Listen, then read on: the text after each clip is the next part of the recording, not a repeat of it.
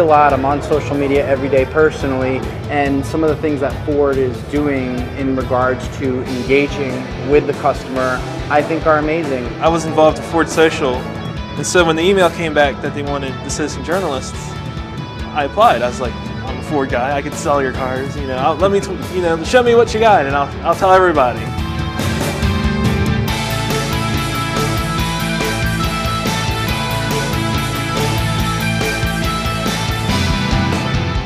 I think one of my favorite points of the tour was definitely the Rouge factory, to see the F-150 made. And I think it was a little overwhelming for me to actually see what goes into making a vehicle and the quality that every employee puts into it. I mean, there were people studying every single click and bolt that they were putting on the cars, and they had smiles on their faces. And then at the end of our tour, we're actually seeing these F-150s drive away from the factory. That was super exciting for me to see that.